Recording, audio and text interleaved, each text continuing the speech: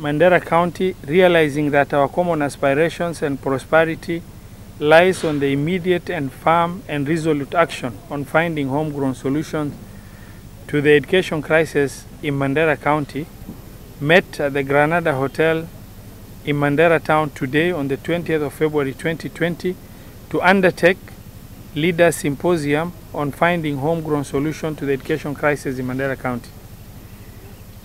And we have resolved as follows.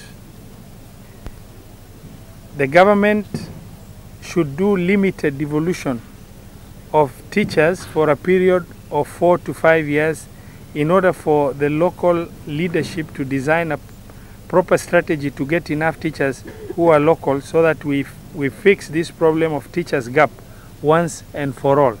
And that is only for the northern Kenya. Temporarily, number 2, temporarily merge nearby schools in order to benefit them from through synergizing efforts of the few teachers left in schools.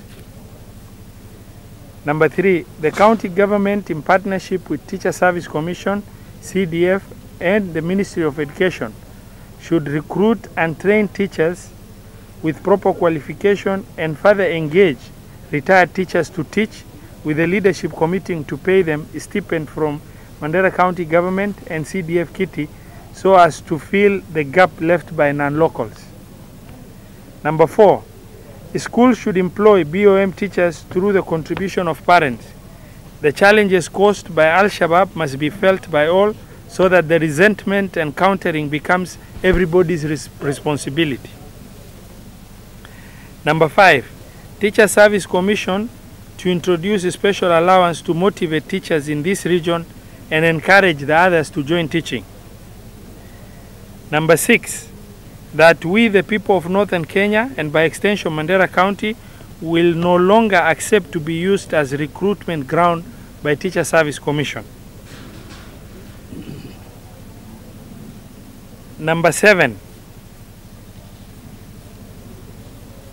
our brother Professor Magoha must understand that his theory of 100% transition is non-existent in NEP, and in reality 100% transition target have been severely impacted on in northeastern province because of lack of teachers in schools.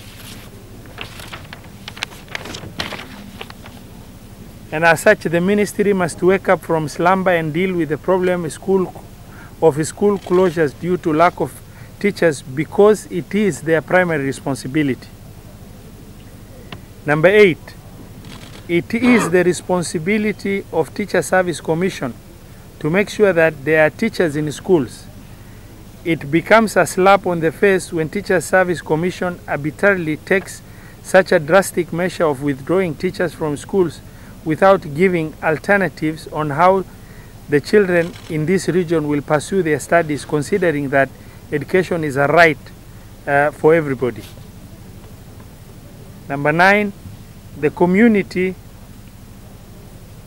is to take upon itself to mentor school leavers to join teaching colleges by undertaking massive awareness campaigns across the county.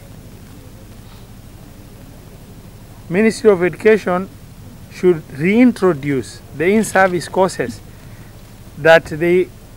so that the UTs that are recruited can continue with their training during school holidays.